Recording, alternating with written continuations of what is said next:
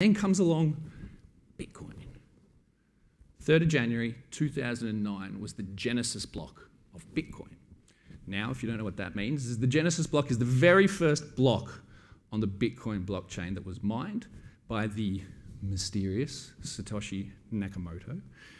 And what a lot of people don't know about the Geneiss Block is that there's a little bit of data, or as Nick likes to say, data, or if you're American, whatever, but I call it data.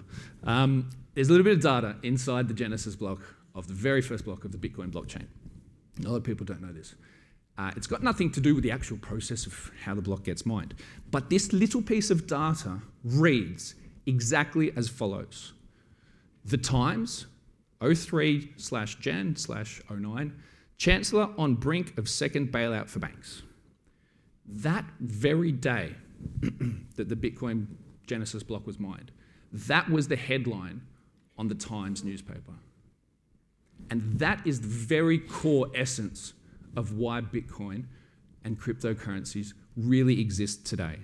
It's because a group of people decided that they'd had enough of a system that didn't work for everybody. And that through this, rooted in cryptography and mathematics, we have a better way to create something that works. And I'll go into this later about how that's expanded since then. But that is the very core nature of why cryptocurrencies exist, because you didn't have the choice, you didn't have the power, you didn't have the control about how your money got spent, but your wealth was eroded in that time because of the reckless actions of a few with too much power and too much control.